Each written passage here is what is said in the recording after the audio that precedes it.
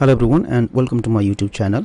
In this video today we will see what to do if you get an error message stating that Windows has detected an IP address conflict and you cannot connect to the internet. So stay tuned.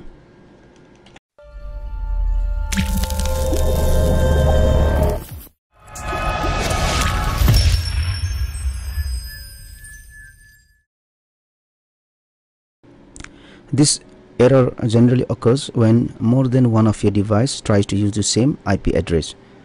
So the first and the easiest solution for this problem will be to switch off the router and switch it back after a few seconds, and hopefully this should correct the problem. If not, then press Windows and R button on the keyboard to run this dialog box, and you have to run the command prompt cmd. Now type this command ipconfig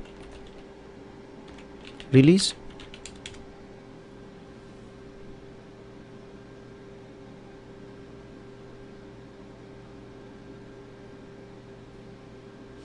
and type another command ipconfig renew.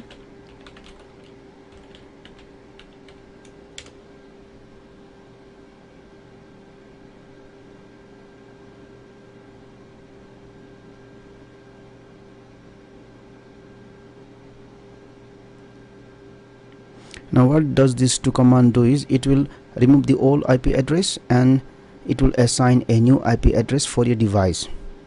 Also, if you want to put it, you can put the IP address manually.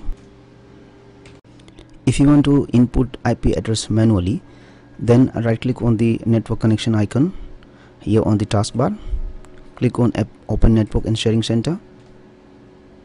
Now under the connection, click on the type of internet connection you have. I am using LAN card. You may have Wi-Fi internet. Right click on and just click on properties.